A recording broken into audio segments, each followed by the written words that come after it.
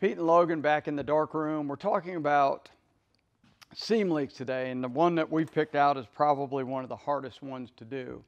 So we're going to blow it up, show you how we find it and how we fix it.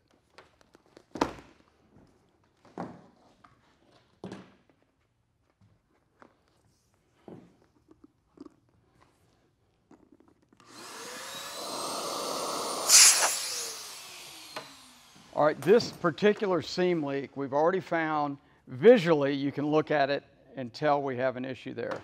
But there again, we just want to confirm that there's no other seams leaking.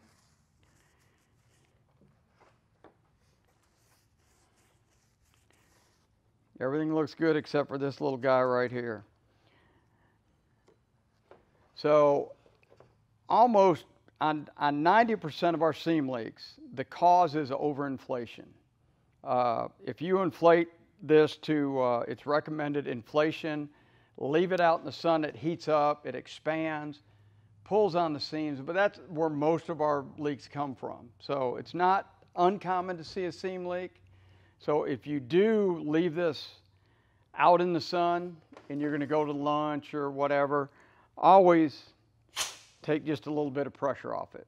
That way it has room to expand. All right, we're going to move on with this repair. We're going to take all the air out of it.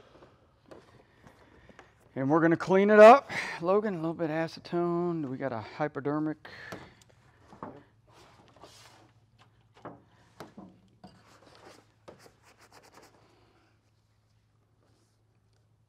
On the seam leaks, we do it a little bit different. We want to get inside of the seam. On a small seam leak like this, it's easy to have dirt and stuff in here.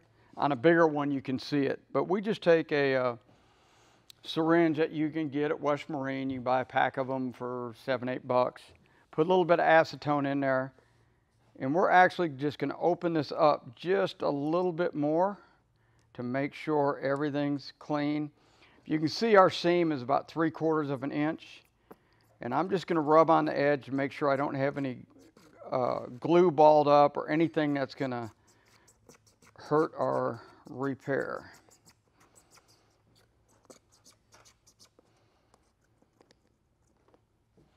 Okay, this one is a little bit more difficult. We're going to use the glue out of our repair kit. Acetone flashes within just a couple seconds. Acetone, we're using acetone because it has no oils. So it's a pure thing, like xylene or anything else, it has an oil in it. So when xylene flashes, it leaves an oil on the vinyl. Acetone does not. So once again, we got our glue out of our repair kit.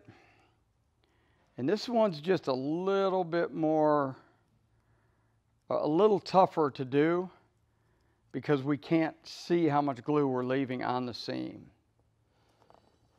So we take our brushes and we try to shove it all the way up in there. And there again, we don't want to use a whole lot of glue on this because we want a quick repair. We're not going to use our plates. Okay, so I got glue all the way up in there. We're going to let it set for about 5 minutes. Press it together and fill it up and see what happens. All right, we're going to put a little heat on there.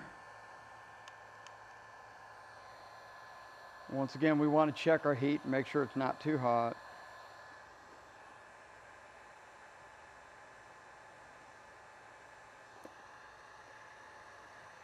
And now we're just pinching that corner back together.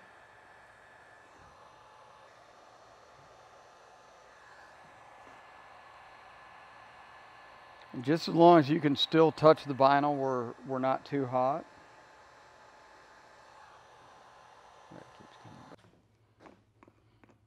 I got oil on it, I can feel oil.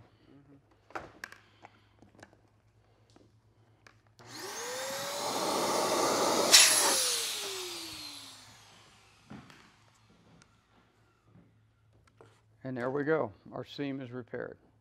And this is actually probably one of the tougher repairs you'll do in a corner like this.